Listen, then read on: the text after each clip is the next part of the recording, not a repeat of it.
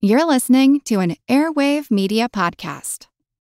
Welcome to the Useless Information Podcast, my collection of fascinating true stories from the flip side of history. My name is Steve Silverman, and today's story is titled Grady the Cow. Now, at this point, I would normally give you the question of the day, but I'm going to take a slight detour for this podcast. And let me start by telling you about a special offer that's happening in the coming week. Now, this is totally free. It's not going to cost you anything, nada. It turns out from July 9th, that's Saturday, to the following Saturday, which is July 16th of 2011, my publisher, Andrews McMeel, is giving away the Kindle version of my first book, that's Einstein's Refrigerator, for free. It's totally free. It won't cost you anything. And of course, my first reaction is I don't have a Kindle. And that's when I found out that Amazon has software for whatever platform you're using. I checked, and there's a list here. You can get it for the iPad, the iPhone, the Mac, the Windows PC, any Android device, Windows Phone 7, and of course the BlackBerry. So if you have any of those, you can get the software for free. You download it by going to Amazon.com. Choose Kindle, choose your choice of the software, install it, and of course, then all you need to do is search for Einstein's Refrigerator, and you'll have my book for free. Anyway, of course, if you're listening after those dates, in other words, after July 16th of 2011, well, then the deal is over. I can't do anything about it. I had nothing to do with this. This was the publisher's idea. Okay, so now that I have my little promo out of the way, let's get to today's question of the day. And since today's story has to do with cows, I figured to ask you a little something about cows. Actually, make that a big something about cows. My question for you is, how many years did the oldest cow live to? That's according to the Guinness Book of World Records, I should say. Was it 1, 22 years, 2, 34 years, 3, 48 years, or 4, 62 years? Again, how many years did the oldest cow live for? Was it 1, 22 years, 2, 34 years, 3, 48 years, or 4, 62 years? And as always, I'll let you ponder over this question until the end of this podcast. And now for today's story on Grady the Cow, which started on Tuesday, February 22nd of 1949 in Yukon, Oklahoma. I bet you thought I was going to say somewhere else. Yukon, Oklahoma. Now, this day started out like any other day on a 1,280-acre ranch that was owned by Bill and Charles Mock, but it quickly took a turn for the worse. It seems that their 1,400-pound, that's about 635 kilograms, their purebred Hereford cow named Grady was in labor, and some complications arose.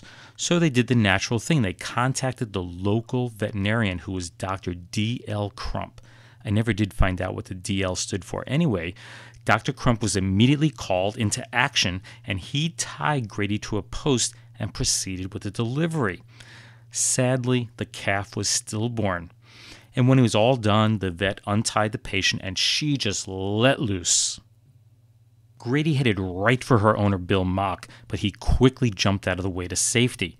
Her horn did grab hold of his shirt and, tore a hole in it, but he was unhurt. But there was one really big problem. That is, Grady had somehow mysteriously disappeared. She vaporized. So the two men took a quick look around and realized there was only one place for her to go.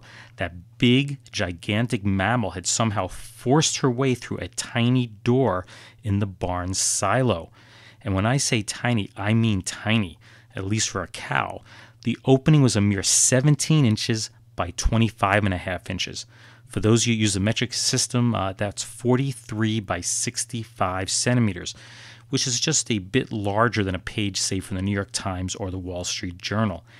It's hard to imagine any cow getting through such a small opening. I can just imagine the look on their faces when they realized where she was. Naturally, they looked into the silo, and Grady seemed just fine, as if nothing had happened. But now she was confined to a concrete cell that was only about twice her length in diameter. So the big question is, she got in there, how are they going to get her out? And that's where the media enters the picture. The editor of the local Yukon Sun newspaper heard the story, but he didn't believe it at first. So he went out to the farm to investigate. And once he confirmed that Grady really was stuck in the silo, the story was picked up by the wire services and appeared in newspapers all over the world. One picture showed Grady peering out through the door opening, while another was taken from above with an excellent view down the silo column.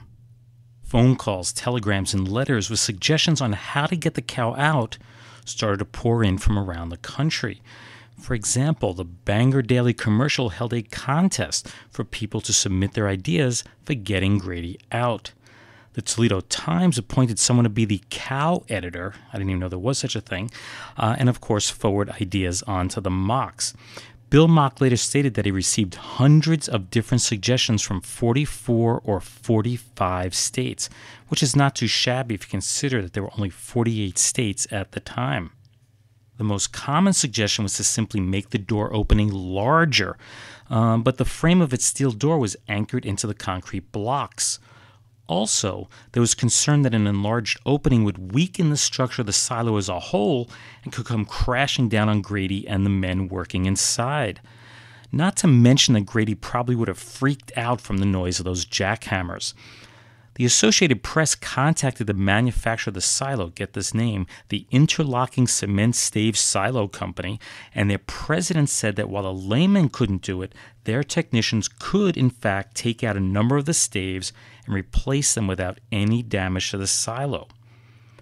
Another alternative was to simply rip the silo down to the ground, but the cost to replace it far outweighed the value of the cow, so this idea was quickly shot down. Another option was to lift the cow straight on up and out.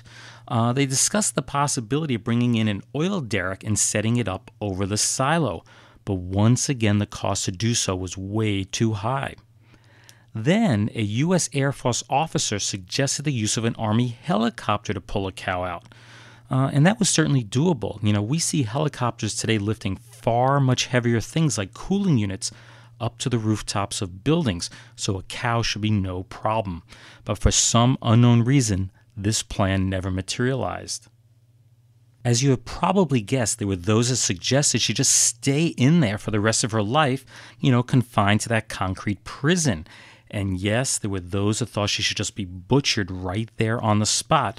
But her owners wanted this cow out of the silo. She was valued at $1,000, which is about $9,000 in today's money. So Grady was worth a lot more alive than dead. Oklahoma's then governor, Roy J. Turner, even chimed in with his suggestion: just drug her until she's feeling no pain and push her out right through the opening she came in through.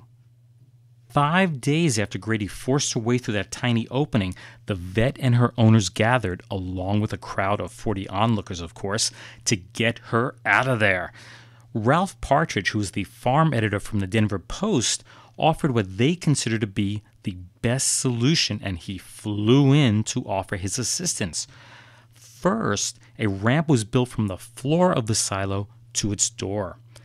Next, Grady, the silo door, and its frame were heavily lubricated with about 10 pounds of axle grease. I guess they didn't have WD-40 back then.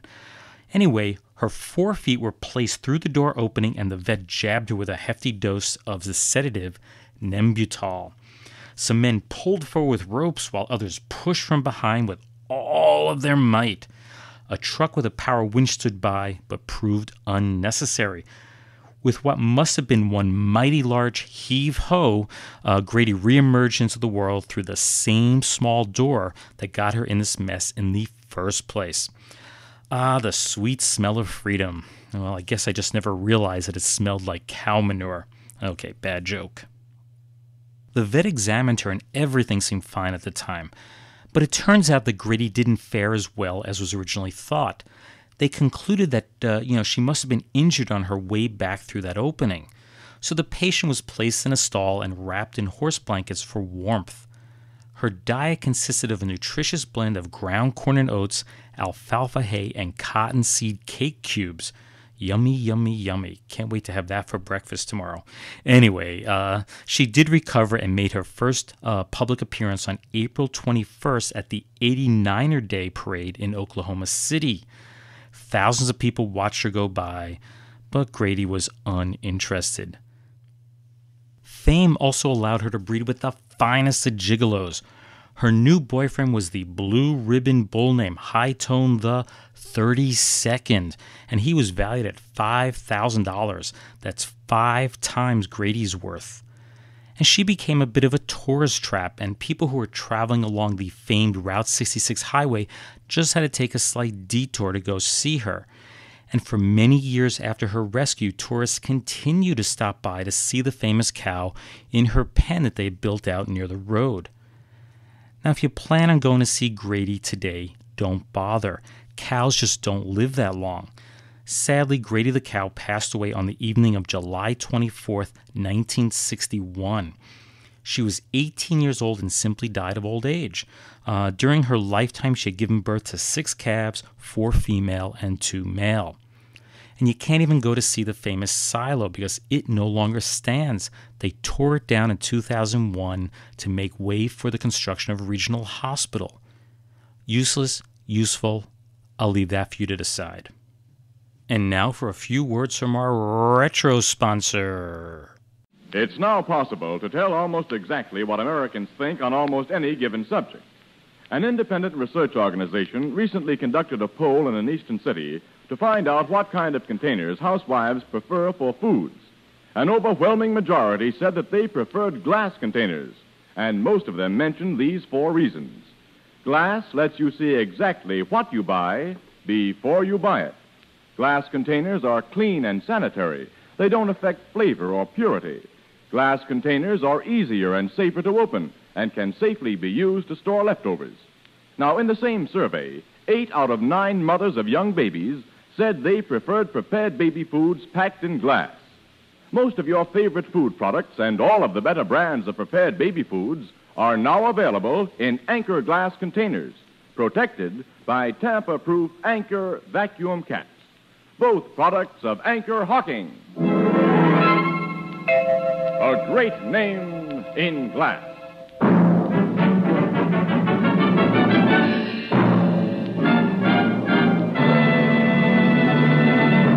That commercial is from the January 16th, 1947 broadcast of the CBS show Casey Crime Photographer. This particular episode was titled The Surprising Corpse. Anyway, the company name comes from the location of their original glass factory. It was located near the Hocking River, which is a tributary to the Ohio River. The company developed one of the first glass stamping machines, which allowed it to crank out up to 90 pieces of glass per minute. This cost-cutting efficiency allowed Hocking Glass to survive the Great Depression while most of its competitors went belly up. So that explains half of the Anchor Hocking name. One would tend to guess that the anchor portion had something to do with, say, dropping an anchor into the Hocking River, but there's absolutely no truth to that. It turns out that Hocking Glass merged with the Anchor Cap and Closure Corporation on December 31st of 1937.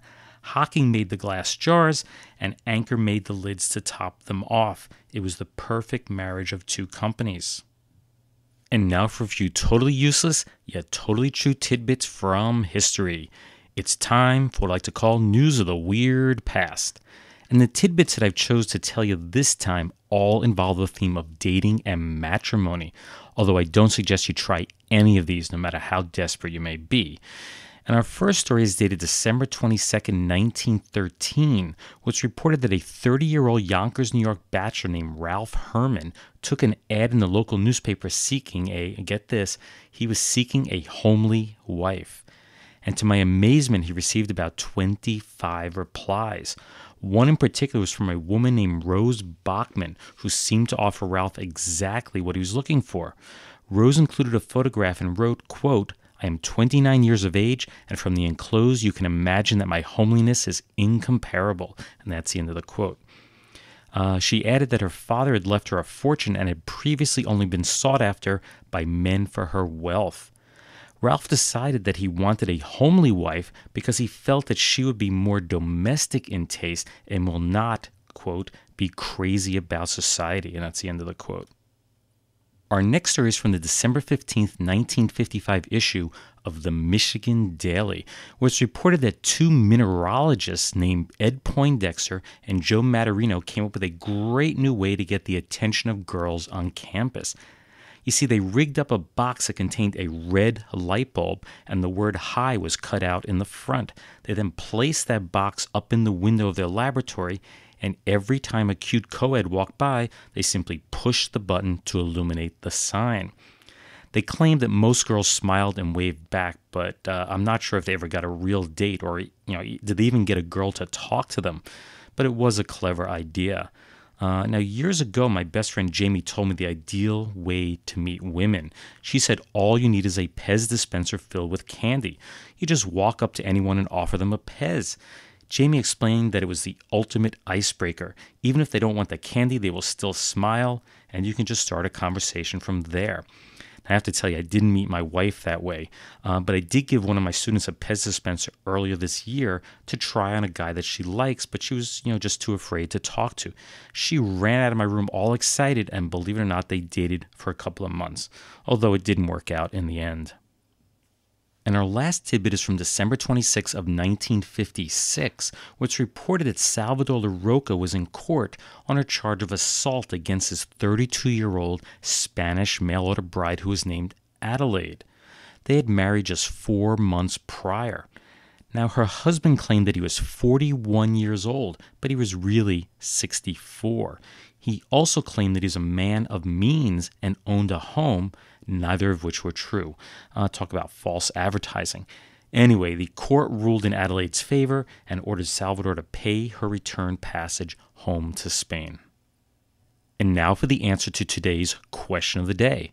And I'd ask you, how old was the oldest cow when she died? And I give you 4 choices. Was it 1, 22 years, 2, 34 years, 3, 48 years, or 4, 62 years? And I was really surprised by this answer. The answer is choice number 3, 48 years. That record is held by Big Bertha, who was born on St. Patrick's Day, that's March 17th of 1944, in Ireland. Talk about the luck of the Irish. She died on New Year's Eve of 1993, just 3 months shy of her 49th birthday. Now, considering that the average age of a cow in captivity is 7 years and 15 in the wild, that is quite the record. My guess is the great difference there is due to slaughtering. Anyway, she also holds the record for the greatest number of calves at 39. Can you imagine having 39 kids? Anyway, I should mention that the Guinness Book dropped both the oldest cow and the greatest number of calves produced in 2006. So there is a slight possibility that this record may have been broken. Now, attaining this world record in the last few years of life made her, kind of a bit of a celebrity. Through her appearances at cattle shows and parades, Big Bertha was able to raise an estimated $75,000 for various charities. Now, the noisy crowds at the parades made her a bit jumpy, so her owner gave her a dose of whiskey, which was aimed to calm her down before each event. And upon her death, a large crowd turned out for a wake that was held in her honor. And then she was taken to a taxidermist and, of course, stuffed. And if you're curious, you can see her on display at the Hazelfort Farm in Beaufort, County Kerry. Well, I hope you enjoyed today's story on Grady the Cow, as well as our question of the day on Big Bertha and how long she lived, listening to our retro sponsor, Anchor Hock and Glass, and of course the news of the weird past tidbits on my favorite, which is the ad for the homely wife, the mineralogists who use a sign to get the attention of co-eds, and the return to sender mail order bride. If you would like to read more true stories just like these, please be sure to get a copy of one of my books. They are Einstein's Refrigerator and Lindbergh's Artificial Heart, and both are written by me, Steve Silverman. And as I mentioned at the beginning of the podcast, Einstein's Refrigerator is available for free from Saturday, July 9th through Saturday, July 16th, 2011 in the Kindle format. All you have to do is go to Amazon.com and download the Kindle version. And as I mentioned earlier, you don't need a Kindle to do so. They seem to have an app for nearly all of the major operating systems out there. And I'll be honest, I'm not sure why they're doing this. It kind of, came up out of the blue, but I'm guessing it's to generate, some more interest, to push it up in the rankings for a book that's been out for, it's been out about 10 years, and it's been a pretty steady seller from what I understand.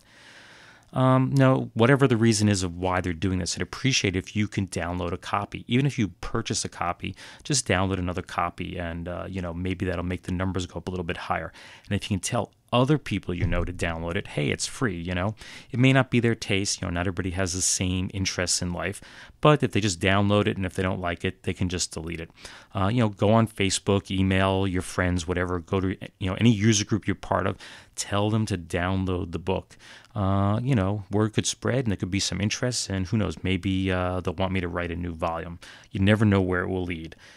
Anyway, as always, there'll be additional resources, including scans of the original research documents of this podcast, some other comments I have, and so on my Facebook page, which is at www.facebook.com/uselessinformationpodcast. That's one word, facebook.com/uselessinformationpodcast. And as always, if you want to email me, you can do so at useless@steve.silverman.name. That's useless@steve.silverman.name. There's also a link on the Facebook page to do so. Well, anyway, thanks for listening. And if you do download the book, thanks for doing that also. Take care, and I hope you tune in next time. Bye.